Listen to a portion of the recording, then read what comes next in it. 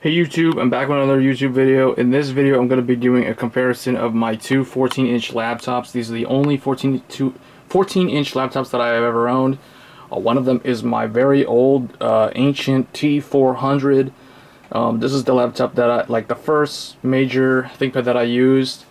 And then I have the A485, which is my newest one that you guys have seen a series of videos that I've been doing recently on it. So this one is the new Ryzen 7 one. This is the old Intel Core 2 Duo one. So quite a world of difference here, but we're going to go look. We're not going to focus too much on the differences in the CPUs, although they are very different. But we're going to focus more on the differences with the ThinkPad branding and ThinkPad itself, how it's changed over the years. And you can already see that there's like a lot of differences here. So we'll start off with the old T400. So the T400 is, it was the first ThinkPad that was purely done by Lenovo, where it still had the IBM touches of the T60 and the T61, but they got rid of the T-series branding on the side here. So on the T61, it used to say T-series. They got rid of that. But you can see the nice thing about it is, like, I learned to use the touchpad like this, where I would left click with my left index finger, and then use the touchpad to scroll or like drag and drop. So I would use it like that. But the problem with the newer design, well, we're not going to criticize the newer design, but the thing is, in the old design, you had the track point, which was actually in the beginning, there was no touchpad. Laptops used this like a long time ago, back when IBM had mobile desktops, and then like Dell and HP and everyone else showed up later and started copying them, and then they started doing the trackpad, or now also called touchpad thing. So these buttons up here, left click, middle with scroll with the track point, and then you have right click, of course.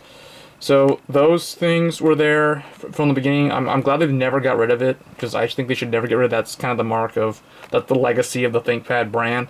You do get a Fingerprint Reader. It's the old type where you have to, basically you like slide it over to log in. So if we lock the computer here, you can see, swipe your finger to log in. And this is Windows 7 Ultimate. So this laptop actually came out in the Vista era. This is when it was new, was Windows Vista was like the main operating system. Windows 7 came out, and then you could upgrade this to Windows 7, which I did. So yeah, you basically swipe it like this, and then boom, logs you right in. So it's pretty quick. I have an SSD in here, so it's not like this thing's gonna die anytime soon. But the other thing I will point out is I do really like these LED indicators. So you have one for Wi-Fi, Bluetooth, WAN, or WiMAX WAN, or whatever that was. You have caps lock, num lock. You have the hard drive activity indicator, which I really like. Over time, Lenovo got rid of these one by one until the hard drive indicator was the only one. The hard drive and the sleep one lasted a very long time, and the battery one. And then now it's like none of them are there anymore, except the sleep one, which is now on the back. It's a red dot. So yeah, it's kind of a bummer they got rid of that stuff, because I think that that's kind of also a defining quality of ThinkPad. It looks like one of those laptops that you'd see like in outer space on a space shuttle. It just has that like look to it. I have it plugged in here, but I'm gonna unplug it. The other thing too is the power cord that it used. Ooh, that's some really bad PWM. On low brightness, but you can see the screen is pretty bright. So it had a very good power adapter cord. It's circular. So they had this for a very long time, and they switched to a rectangular one, and then now they've switched to USB Type C. So it's still very, very good. Very reliable AC adapter, never died on me. But yeah, that's the laptop. If we close it here, it has the latch right here. The older ones had latches on both sides. Like, you'd have to do like this to open it. But in this one, they eventually got rid of it completely, but like now it's like on that side only. So if I close it again, that's how you unlock it. And the hinges are still really solid. As you can see, I can pick it up, I can just grab it by the, like I can just pick it up. I can just pick it up and see that, how the hinges are holding the weight of that thing. And the bottom of this thing's heavy. It's got the battery in the back that sticks out like that. You guys can see that. So, really solid design there. It has your CD burner on the side here.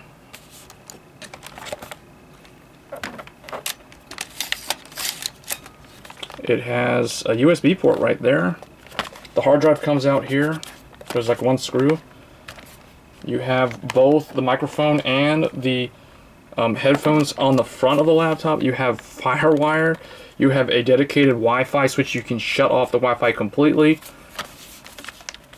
There's some smart card reader thing here. 2 USB, 2.0.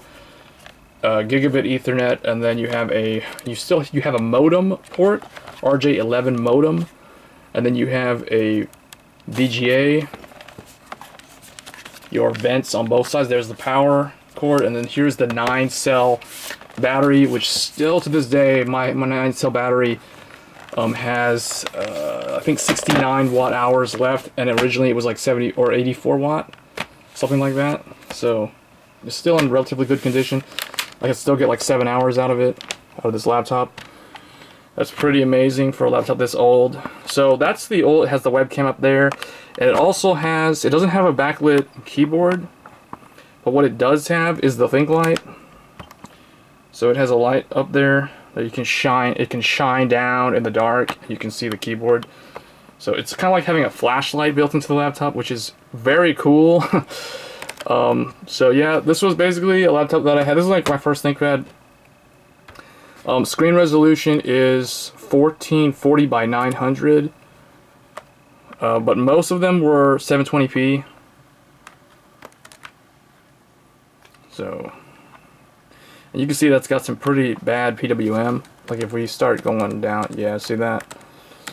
That's PWM. Not gonna to induce any seizures or anything, so we're just going to leave that the way it is at maximum brightness. Maximum brightness is not that bad. Color gamut is pretty lousy. If we look at the specs here, you have a Intel Core 2 Duo. This is the T9600.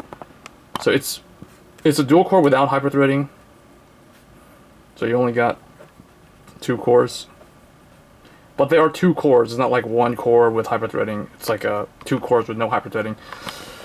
45 nanometer pin rin. So this is like 2007 technology in a 2009, 2010 laptop. That was the time frame of when this thing was around. It has a switchable graphics. So it has, although I don't think it's going to show it here. I'll actually do the switchable. I'll show you guys the switchable.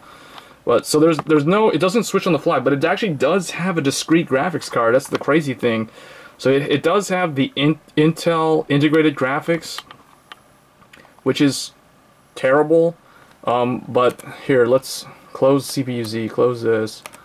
And now down here at the bottom, if I go down here to the Lenovo thing, the Lenovo battery indicator, it tells you I'm getting about maximum brightness. It says I got 5 hours left at 85%. Switchable graphics right here. So energy saving is Intel integrated. If I switch over to high performance, give it a minute here, it'll switch over, and then it'll come up, and now it's using the ATI, I don't even remember, it's like a 3000 series. Let's take a look in CPU-Z here. But yeah, see, there's the catalyst control. Check that out. I haven't used this thing in a long time, so let's see. Oh, now it's showing it. So now I can switch over. There it is. So we have a 3400 series Mobility Radeon HD 3400 series. This is a DirectX 9.0C graphics card. It cannot do DirectX 11. So you can't really play any games on this thing. Let's open the Catalyst control center and see what that looks like. Oh wow. So there's Catalyst control. Yeah, there we go. That's pretty old stuff, guys. So that's the T400. You can't really do anything with it. It's like I basically leave it in the integrated mode all the time for the battery life, because the discrete graphics card at this point is so outdated that it's not really usable anymore. But it's cool that it had that. It kind of shows you how technology has progressed over the years. So that's the Thinkpad T400. It's a classic. I'm not getting rid of it anytime soon. This is going to stay in my collection for a long time. It just shows the timeline of progress in technology. So that is Intel with AMD or with ATI discrete. So that's the T400. Now let's switch over to the new Ryzen 7 2700U ThinkPad A485. So this thing obviously is using a 2700U mobile. That one was a 45 watt or 35 watt. No, I think it's 45 watt. No, I think it's 35 watt. Let's take a look. Doesn't really say. CPU is not sure, because that's how old it is. 45 nanometer, but I think it's a 35 watt CPU if I remember correctly. Yeah. So moving on to the Ryzen. So this one is 15 watts. And it has the Vega 10 integrated, so it doesn't have to do any switchable graphics technology, but you can get a gaming laptop that does have switchable graphics. So you'll have the Vega 10 as your integrated solution, and then you'll have a discrete card that it'll switch over to on the fly, or you can specify that the 3D application, like a game for instance, uses that. So that laptop over there, this one has 8 gigabytes of DDR3. I can show you guys here. See, 8,000 megabytes. So that's 8 gigabytes, and it's running at 1066. And those are the timings, 777. Look at that low latency, dual channel symmetric. And then if we go over to the Ryzen, this is 32 gigabytes. With way higher latency, but it's way higher frequency, 2400 megahertz. So that's progress right there. You have the webcam, you have the ThinkPad shutter thing, which you do not have on the other thing. You no longer have the ThinkLight, but instead what you get is a backlit keyboard with 2 brightness levels. So you have the higher brightness, you can turn it off completely. So there's that. You no longer have the click buttons. The dedicated buttons, it does click, but it's not dedicated click, and I hate this. I prefer the old setup more. Yep, so you guys can see Ryzen Pro versus Intel Centrino vPro inside, Lenovo Experience Enhanced Windows 7. But yeah, that's it. You no longer have the latch. In terms of the thickness, as you can see, it's a little more than, it's almost half the thickness. It's a lot lighter. This thing is probably like 6 pounds, feels about 6 pounds with a 9 cell. This one is about 4 pounds, and this one has the 6 cell. Plus an integrated battery in here. So it has a 24 watt hour battery here. This is a 72 watt hour battery out here. This one just has a 9 cell.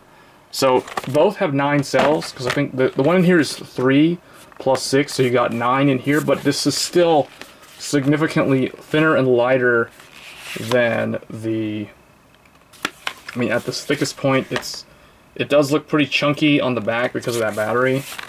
But you don't have to have this battery if you don't want to. Then it'll be a lot thinner. But on the desk together, they look like that. So,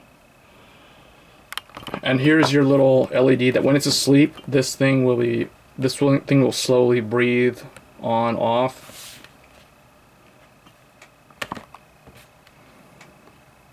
The hinges are still really solid. I can pick it up without any issue. Like I'm grabbing it. Whoa, I'm not grabbing it in here. But yeah, so that's basically it.